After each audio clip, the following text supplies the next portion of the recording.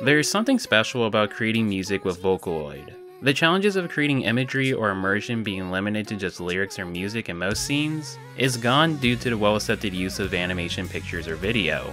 Some may reject it as nothing more than eye candy distracting from what's important, but for someone like N-buna, he viewed it as a new form of music, and in his eyes they served as powerful tools to immerse us in the worlds that he created. In every song that he posted in Nico Nico, we retreated to these warm worlds of summer nostalgia with just a pinch of melancholy mixed in there.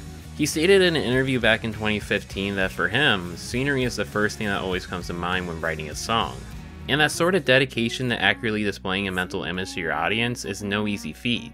To pull your audience into an experience, every detail has to have some sort of impact, and you can see it in everything that he does. From the bright warm colors he asks his artists to use in his music videos, to the vivid details he provides to his audience in his lyrics. For me personally, my favorite music videos by him were the ones made by Awashima.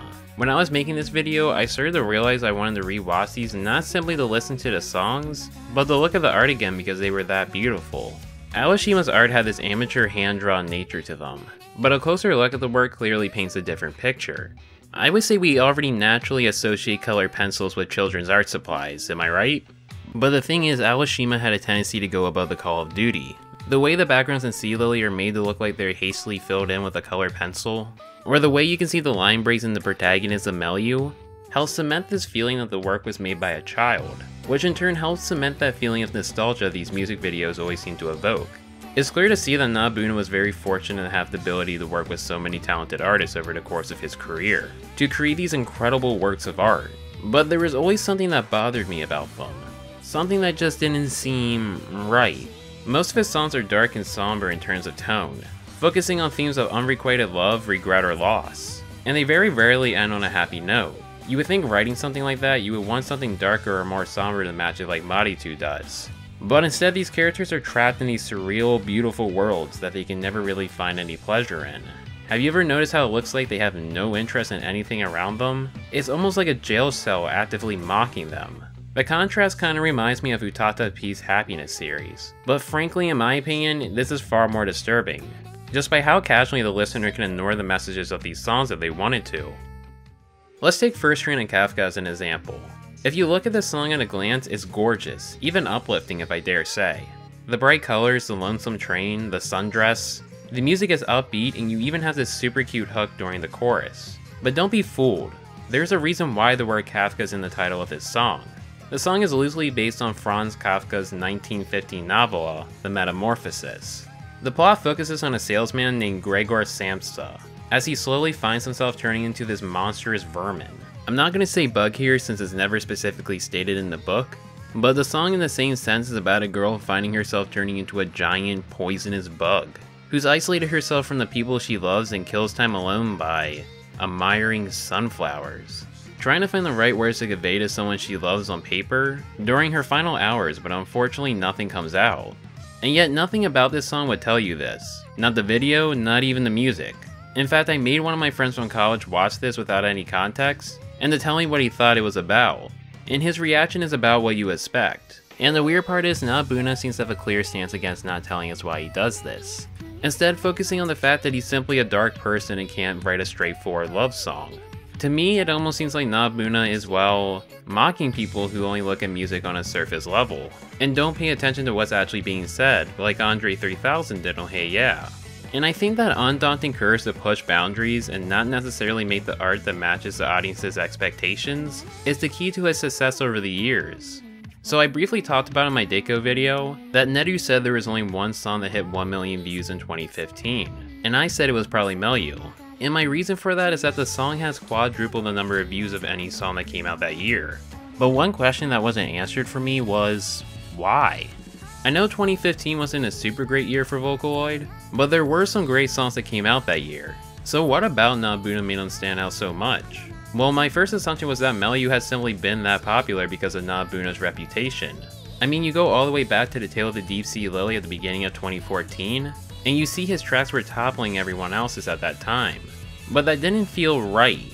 I mean, if people were just listening to his music because his name was attached to it, then why did he drop in popularity after Transparent Elegy? Why suddenly spike at such a random time? And then I realized rock had changed drastically since 2009.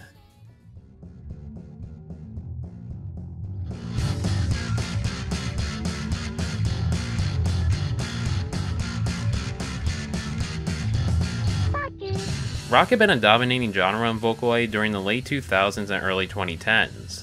Of course, nothing was ever going to overthrow pop, but artists like Deiko Nina, Wowaka, and Neru showed that they were artists not to be underestimated. And what was so distinct about Vocarock was that it was a field dominated by bold guitar melodies or bass lines, with plenty of reverb or distortion. If you don't get what I really mean, think of a punk or grunge type sound like Nirvana, then a pop rock like the Beatles. But I think for a lot of people by 2012, they were getting bored of listening to that garage band sound that was so popular at that time. And as the scene continued to evolve, so did the sound of the music the producers were putting out. There seemed like there was a push to make more polished and cleaner sounding produced music even in the pop scene. And what I found interesting is that Vocarock seemed to be taking influences from its pop counterpart. Before, there always seemed to be a clear dividing line between the sound of both. Of course with a few exceptions, but it seemed like the line was getting harder and harder to split. I mean, just look at a song like Setsuna Trip. In terms of sound, this song couldn't be any farther from a song like Rolling Girl, that was only popular a few years prior. And so you gradually saw this push away from the rock that we knew and towards pop rock. But the issue was, as more time passed, there seemed to be less of those straightforward rock songs. Even people like Jin and Neru quickly realized that they wanted to continue to stay relevant, they would have to keep evolving to keep up with artists like Kenmu or Last Note. Compare something like Kagero Days in terms of sound to something like Hizadaki Attention. Compare something like Abstract Nonsense to Terror. But N-buna was special in a sense that he never changed what he wanted to make. I mean, if you look constantly throughout his discography, he made stripped back rock songs. Songs not focused necessarily on creating a polished sound. He was in a true sense a successor to the music that was so popular during the last generation of Vocaloid. But the key difference here is that he wasn't necessarily making that same kind of music, at least not to a T. N-buna was always exposed to music from a young age. His sister could play the drums, his other sister could play the piano. His mother could play the flute, his grandfather could play the acoustic guitar. He recalls memories of trying to play the piano for his sister, and at the same time you could hear his mom playing the flute in the other room, and then his sister playing the harp on the other floor. It was for sure a crazy household to grow up in. But it would be that same household that would influence him to pick up music, when his brother inspired him to pick up the guitar during his second year of middle school. It was during this time he started to expand his knowledge not only on rock, but on multiple different genres. He started listening to rock first, of course, but he found a love for blues through artists like Larry Carlton and Johnny Winter, and then that eventually went to post-rock and shoegaze, saying one time he was a large fan of the group My Bloody Valentine.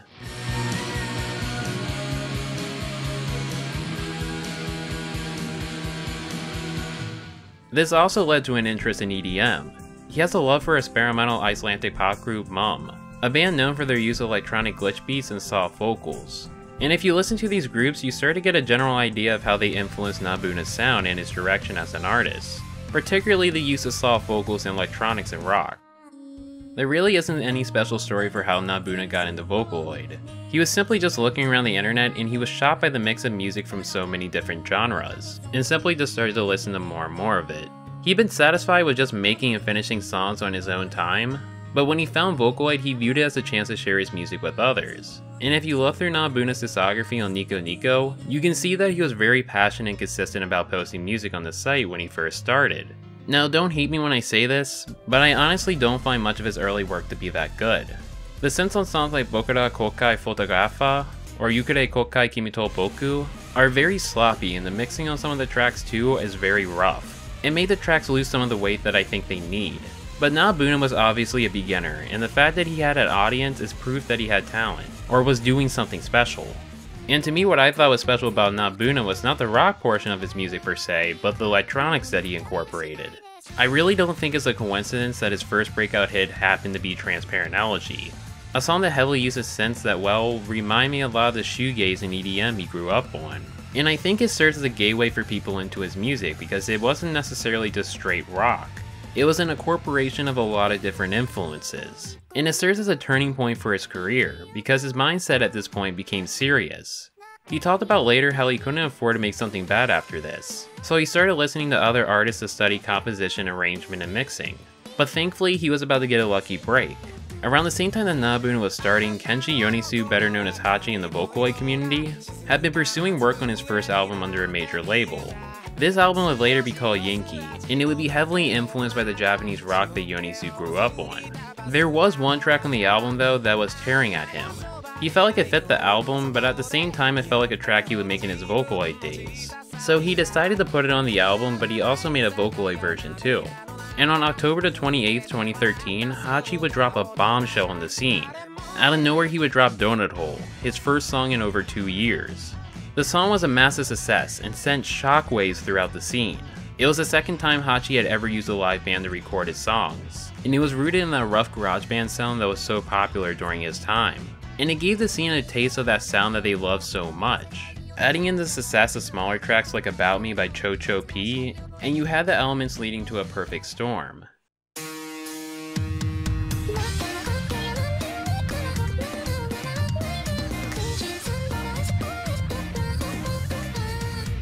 The Tale of the Deep Sea Lily still stands as N-buna's most popular track on Nico Nico, with over 6 million views. It's a song that rightfully deserves all the praise and recognition it received too. For one, I think N-buna's hard work in learning how to mix and arrange finally paid off. The Tale of the Deep Sea Lily is one of those songs that could take so many different intricate parts and somehow make them fit so perfectly together. From the synths to the bass to even multiple different guitar parts, there's so much that can't be soaked in with just one listen. For the observant listener, even the quiet sections during the verses has something to offer. But even before N-buna, no one before him had managed to take such a raw and rough approach when it came to using both electronic music and rock in the scene. It resembled the work that Kenmu had been making, except more focused on striking a balance between rock and EDM. The production as well had a more sluggy and distorted sound. Some people might find the production and tuning of his tracks hard on the ears, or even messy compared to someone like Michi M, but to me that was largely the appeal of his music. As crazy as it sounds, when you listen to so much polished and cleanly produced music, it almost becomes a saving grace to have someone come in and pull out something so much more grating. There's something so gratifying about how heavy the strings feel in songs like Dawn and Firefly. The way the strings seem to stick to his pick as he plays. If you watch my Deco video, you know that I think an artist that isn't willing to adapt or change when things become stale is, well, doomed to be forgotten. But the funny part is that's what I find so admirable about N-buna.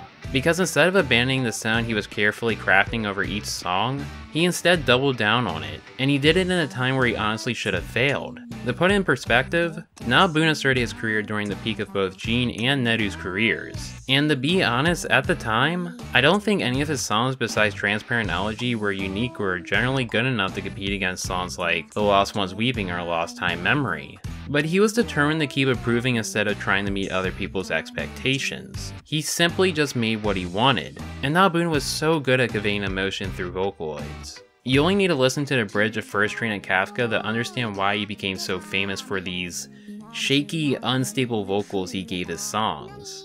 There's a certain way to convey, almost like a singer on the verge of an emotional breakdown. So let's go back to 2015. Why was Melody the only song to hit 1 million views that year? It was because one boy, no matter how much the signs told him to change, to give up, that he was doomed to be a one-hit wonder, doubled down on what he loved and dedicated his time to improving, until the tables turned and he realized he was the only one left that had evolved as an artist. N-buna was kinda like a blooming flower in the middle of a drought. When everyone had packed up and left, him and Arnstar kept pushing forward by reaching the pinnacles of their careers on the scene, making these beautiful rock songs that gave off this peaceful, almost melancholic sunset atmosphere. It was like instead of letting the scene go out with a crash, they were slowly nursing it and putting it back to sleep, saying this isn't the end, it's just a long needed rest. Thanks for watching.